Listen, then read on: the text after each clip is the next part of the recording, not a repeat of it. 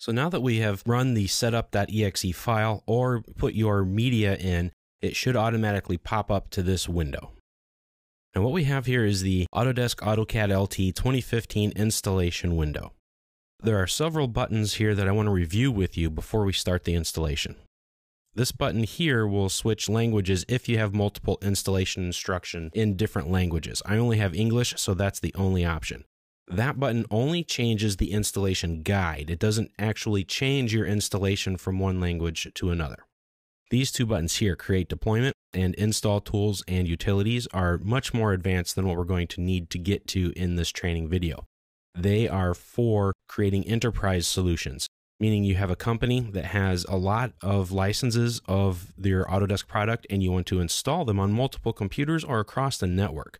That's what these options do. The deployment will create a file that you can run on other workstations that will be preset with settings, folders, etc. And you just run that file and it installs everything for you on that workstation. It's very useful, but it's not what we need right now. The Install Tools and Utilities button, again, is much more advanced. That's used for networking options and management. What we need to install is just a standalone license on one individual computer, and we'll use the Install button. Now you have three more buttons down here: the README file, the Systems Requirements, and the Installation Help. If at any time you run into issues installing your Autodesk product, just click on this Installation Help button. This will open up a website in your default browser and will bring you to the Online Installation Help page. It will give you help on multiple different products from Autodesk. Right here's the AutoCAD LT. Click on the plus button and scroll down. Here are several different topics where you can go to get information about your installation. So if you run into any problems, you can go here.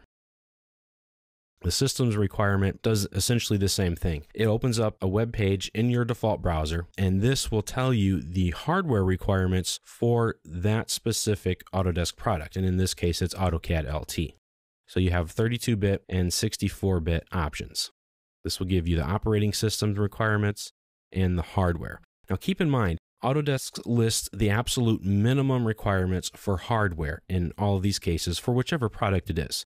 Now this is the absolute minimum required hardware to turn on the software and to run it. It will not run it very well. I'm just letting you know ahead of time. And the README file opens up another web page that has the README file in it. And this has a bit of last minute information in it that may or may not have been able to get into the package software when they distribute it to you, because they have to get everything ready and then set it up, and it takes a process to get everything together to send to the clients, us. What it does is that it gives you a little bit of a background information of some of the new features and some of the major features that are in this version. Now we're ready to install. Before we do, if at any time you want to quit your installation, you can click the exit button, and that will just stop the installation wherever you're at. So click the Install button. This is the License and Service Agreement, often referred to as the EULA, or the End User License Agreement. Read it. It's very lengthy, of course, and it tells you what you're allowed to do with this license. Click on the I Accept button to install it. Now you have to click on this to install it. So if you don't agree with this user agreement, you can't install the Autodesk product on your machine. Once you've clicked this button, click Next. Here's where you type in your registration information. So if you've purchased Autodesk AutoCAD LT 2015, you should have received a serial number via email or on the box that your software came with. Find that, type in your information, and then type in the product key. If you're not purchasing the software, you're just trying it for 30 days, click on this option here, which is what I'm going to do. Essentially, it will install the full version of AutoCAD LT. You'll just have 30 days to use it. Once those 30 days are up, you won't be able to access the software. All of your files will still be your files. You just won't be able to open them up here. When you're ready, click Next.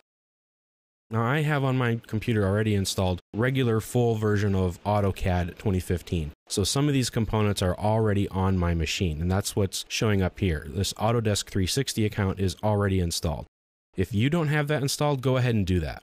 Just click on the box similar to what you see here, and it will install it. Now, there are some configuration settings for AutoCAD LT. Click on the button, it will open up this window. You can go with the typical settings if you want. I suggest you go with a custom. Click in here so that everything is green, so that you install everything with it, even the sample files. Now, if you're running out of storage space and you're worried about that, you can come to the bottom right-hand corner. This tells you how much room is on your hard drive. This right here tells you how much space is required. I have plenty of room, so I'm definitely going to install everything. Now, if you go through some of these and you click them to turn them off, and say, you know what, reset that, you can. Click the Restore Defaults button, and it will do that. You can click on this button here to turn everything off or to turn everything back on. Now, you don't have to have any of these to install it. You see, if I unclick it, it reduces the space required.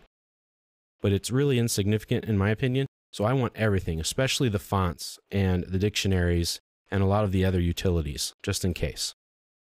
So we can scroll down now.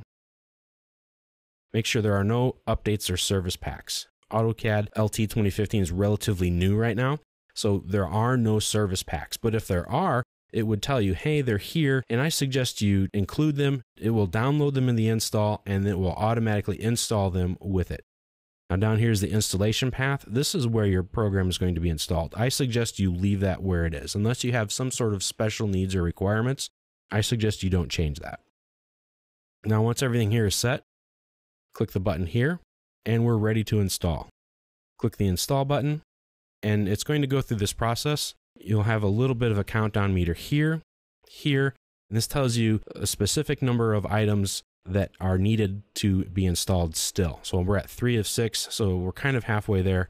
It's installing background software that Autodesk AutoCAD LT uses to run, like DirectX, C++, things like that. It'll make sure you have the up-to-date version, so it won't break anything that you have, but if it finds that it already has those items installed, then it'll just skip over that and go on. I'm going to pause for a little bit because this can take a while, and I'll come back when the process is finished. All you'll have to do now is just wait. And we're back. So once everything is installed, this screen will pop up. It will tell you everything you need to know. It'll say that, hey, look, you've successfully installed the selected products and everything is fantastic. If there were any errors, then the screen would be red, not blue. There would be a big red mark on here and it would tell you, hey, this failed for some reason. And it will tell you why it failed. So you'll need to review that, go through its suggestions of possible solutions, and go from there. You can click on this blue eye. It will be like a red eye, maybe even a blue eye with a red border. It'll look something like that. And this is where you'll get some information. Just click on it, and it may have a link that you can click on to open up in your browser, and it may give you a suggestion as a possible solution. But if it's successful, then that's fantastic. Click on the Finish button. And then you're ready to move on by opening up AutoCAD 2015 LT for the very first time.